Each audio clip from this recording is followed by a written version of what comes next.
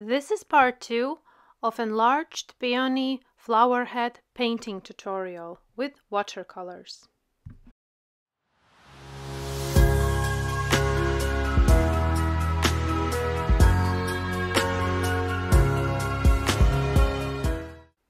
Let's continue painting this flower head.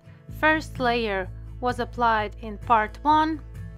Some darker areas started, but now we will continue on applying more layers, more saturation, more darkness, and mostly in this part 2 I will be working on the darker petal sections, like inner parts or that petal sections which ones are away from the light source, leaving the lightest part of the petals which are completely exposed to light.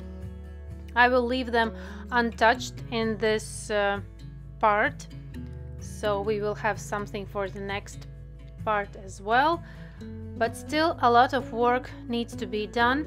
This peony is very rich and saturated in color, and to get this with watercolors it means many more layers. Hope you have this patience. If in some point you feel maybe you need a break, that means you really need a break. Come back other time and continue. This flower head is really impressive. The enlarged petals are not easy to work on, so hope you will follow along and we will create a beautiful painting. I'm starting here with the same color mixes I had in the first part. Main color mix is Permanent Rose with Lemon Yellow. Second, more violet, is Manganese Violet with Permanent Rose. Working with the bigger synthetic brush, round synthetic brush, making more bigger brush strokes and starting to apply from the darkest area, and then I wash my brush and carefully with clean and dry brush I smooth the applied area of watercolors. And this is a great practice of how to make really smooth and transitions of watercolors.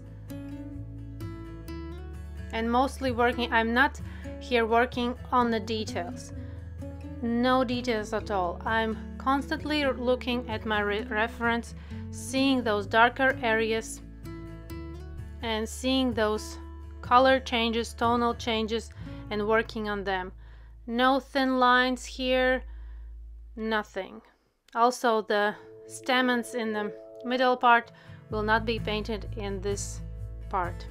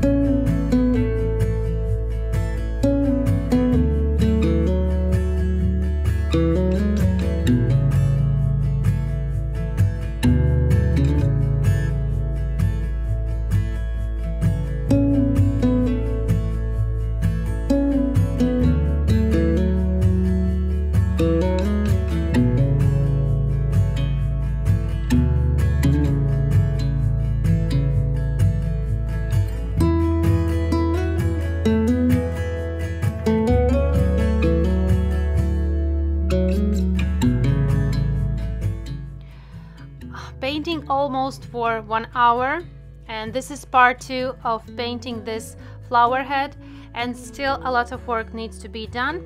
I am here finishing this part 2. We'll continue to paint the same method a little bit longer on my own. Hope you do the same, and repeating the same, just building saturation in the darkest areas, comparing petals, doing the same just over and over again. Nothing changes in the technique. If you are satisfied with the saturation of your flower, still this is your painting. You can decide when to stop with saturation. You can just stop and wait. I will soon create part 3 where we will be more working on details, on the stamens, and finishing this flower head. I will work a little bit longer. I want it to be more saturated in the darker areas, and I will apply another layers of transparent watercolors. Thank you for being here. Thank you for painting with me. This is a really advanced painting and asks a lot of patience, a lot of effort to be put in this peony head, but the result will be worth it. Guarantee you, it's already looking good. It's already looking more realistic than after first layers of really transparent watercolors. Slowly we are approaching the finished result. And thank you for being here. Hope you learned something new in this part 2, and see you in part 3 very soon. Thank you and bye bye.